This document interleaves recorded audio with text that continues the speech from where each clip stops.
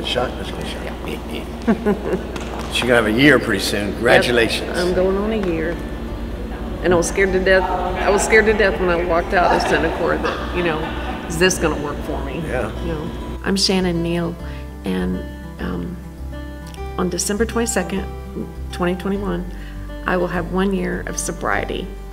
So the last time I got drunk, Chuck and I worked together on the ranch, and we had a little tit-tat at work, and turned into a big tit-tat, and I just left, and of course I went right to alcohol, and I drank, and I went back to the house at 5 o'clock in the morning, and he came in and he was like, I don't know what you're gonna do, but he said, I'm not here for this ride no more. And he took his ring off and put it on the dresser in the bedroom. And that, it was like a bullet. I knew I deserved worse than that. I was like, okay, I'm either gonna check into someplace and get help, or I'm gonna have to kill myself, because I can't keep doing this. And so I reached out and tried to call Dan, and he called me back shortly, and I told him. Dan Hosh runs a group called Call to Recovery, and they have them in Chandler. Mostly Henderson County. Henderson County, yeah.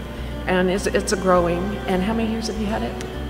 Since June 9th of 2008. It's just to be an option for people out there right now. We're Addictions Anonymous, so it doesn't matter if it's alcohol, meth, pornography, or gambling.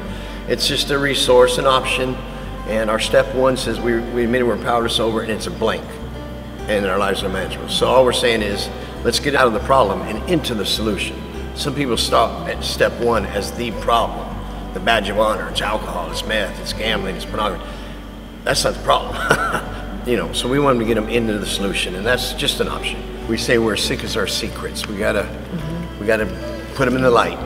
You know, when you work the steps, you really look inside yourself, and you go back as far as you can remember, and write down things that hurt you, or that you were that you caused. You know, problems that you caused, and you go back and you really work through it, and you start realizing where you're getting this, the feelings, and where your failure feelings is coming from. And one thing that was big for me was, in my family, when I was born, nobody wanted girls, and I was the only girl. And so that, you know, subconsciously, it must have been bothering me a lot more than I let on. 4 or 5 years ago, I went back to college for welding and got a degree in welding. And the things that I enjoy doing are things that's kind of in a man's field. So if you really look back and you can put 2 and 2 together and know that as a kid, I was trying to get my dad's attention, I believe, mostly, and to prove that I could do everything that the boys could do. And I remember feeling that way, but you know, never would you look at it and know later that would cause you to turn to alcohol. When she went to Cenikor, Dan told me that this would be the best Christmas I ever had, and he was right. The 2 weeks she was in Cenikor was worth half our life, because when she come out, and from that day since, she has been a different woman. I mean, she's now the woman I married 20 years ago. She's loving, she's kind, she's gentle, and our life since Cenikor is hard to describe. It is so good. It's almost like we're learning each other again, because I have to say, I can't just go along with, and if I don't want to do something or have something or whatever it is, I have to speak up then, or it's my own fault, and I can, you know, deal with the consequences. But I find myself a lot of times, you know, Chuck will be frustrated with me, like, and I know he's probably thinking, what happened to, you know, she used to be so easygoing. But I wasn't easygoing, you know, it's just, I was normal, but, you know, I got irritated at things, but I drank it off and didn't show it.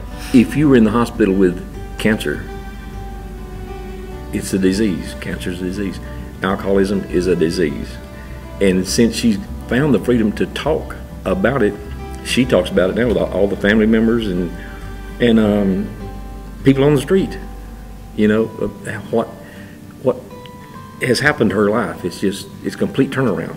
the few times that I speak out, I mean, I don't just go around announcing this, but it just seems like I'll know the person or I'll know the right time to say it. And every time I've said it out loud or around people, you can't believe how many people will come and talk to you about it then, that they were in the same way, or they need help now and they're not comfortable asking, they're scared or they're embarrassed. And so I feel it's God's sin to get to try to help somebody find freedom and find peace in their life.